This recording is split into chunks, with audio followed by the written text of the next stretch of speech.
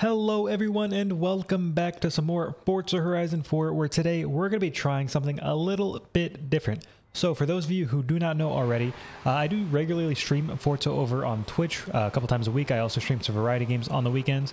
And a few days ago, I actually brought back a feature where people could use channel points to request me to use a specific car and tune for a race or two.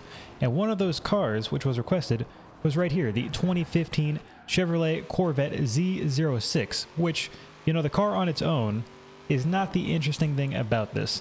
The thing that is interesting about the request, which I received from a regular viewer in my Twitch chat, is the actual tune itself. So we're going to go ahead, take a look. So taking a look over at the currently selected tune, you can see that the creator is Cast Haste if you would like to try it yourself, and the name of this specific tune is the Dirt Vet. So from the name alone, you can probably infer, and probably from the title of this video, exactly what this whole tune is entirely about. So today we're going to take a look at how it stacks up against a lot of the other S1 meta dirt cars. Okay, so now that we are on dirt, you can see that, I mean, this car, it handles immediately better than you would probably expect just at a quick glance.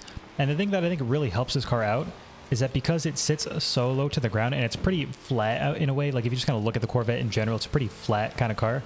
It really is very solidly planted, and it just goes exactly where you want it to. It doesn't really slide around a whole lot, even though it's on dirt. I will say that the one thing that could be the downfall for this car and would probably prevent it from really being an S1 meta vehicle on the dirt is the fact that the suspension isn't really that giving. So if you get into any kind of bumps or jumps, this car is going to be quite a handful to control, but it's still got a lot of speed everywhere else, which means that for certain tracks, it's probably still completely viable. Not to mention that because it is a Corvette, even though this tune is specifically meant for dirt, it's still pretty tolerable on the asphalt here. You can see that the AI does get a better top-line speed than I do, but that's completely okay because most dirt tracks they're going to be racing on probably aren't that based around high speed.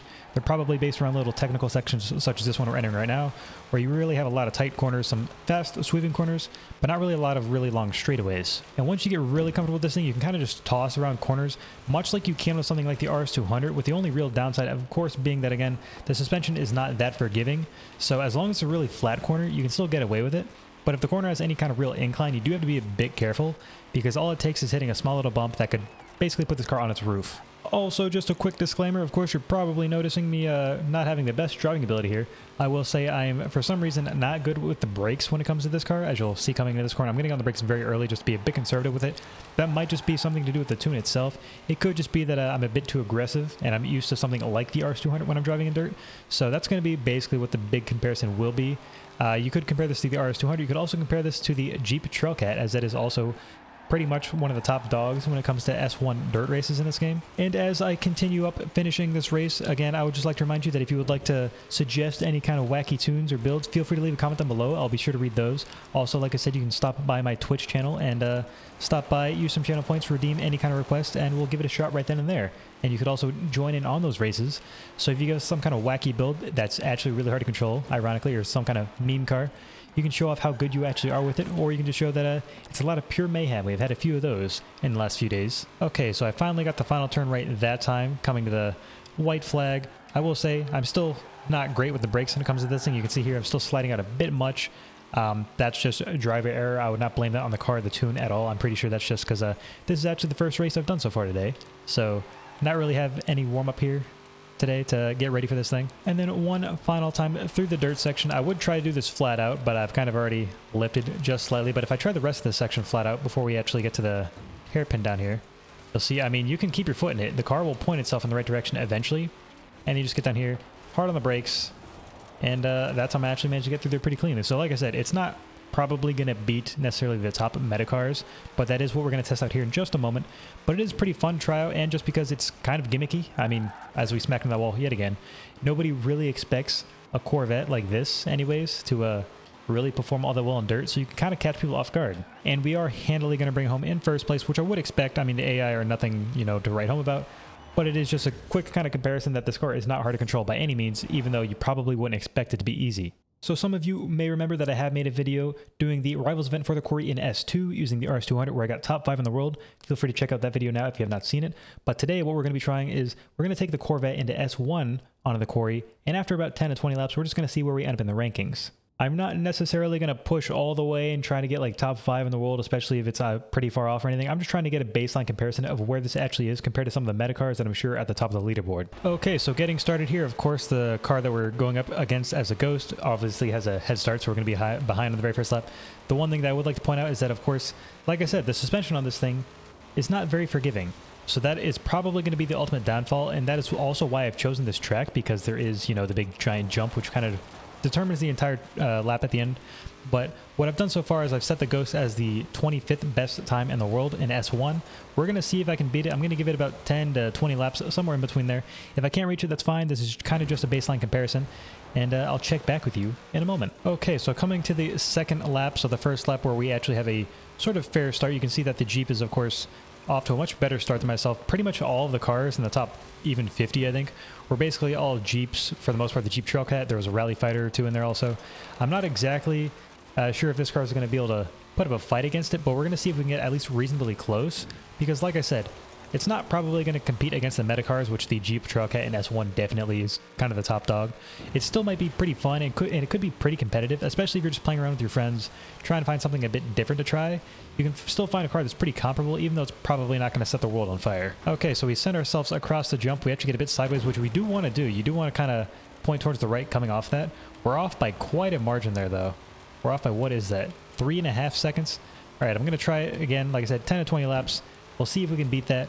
But it's looking like this might be lacking a bit of oomph actually required to get to the top of the leaderboard.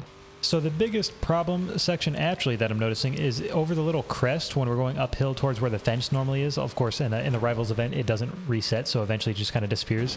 That's the big section where I'm losing a lot of time, because I'm trying not to send myself up into the air, because if I do that, this car is not going to handle landings all too well. Whereas the Trailcat's a bit more forgiving. It's got a bit more weight probably, so it's easier for you to kind of get over that crest with as much speed as you want without actually taking off. This thing's not quite as forgiving, and you can also see that just kind of throughout the start of the lap, we're definitely starting off with less speed than the Jeep Trailcat does itself. I do have an idea for that in a second, and you know what, because I somehow just invalidated this lap time, I'm going to show you guys, as we come around this time, what my strategy is going to be, and we're going to see if potentially that actually gets me anywhere. Okay, so coming to the jump, instead of absolutely sending it, I'm not really going to try and go fast here at all. I'm just going to get towards the edge, slam on the brake, and this is where the gimmicks come in when it comes to Rivals. So you want as much speed as possible. So what we're going to do, back up quite a bit, and we're going to try and get a head start. Because we're already losing speed right off the bat, which means that we're coming to the line a lot slower than the Trailcat is. So if we can't even beat it there, there's not really much chance of us competing throughout the rest of the lap. Okay, so coming to the line this time, you can see it's still faster than us, but we are slightly closer than we had been. That being said, I feel like maybe that's not going to be quite enough. The Trailcat just does seem to have better traction through the straightaway than we do. Okay, we're keeping our foot in it through the little left-hander there, up the crest. That was very nice.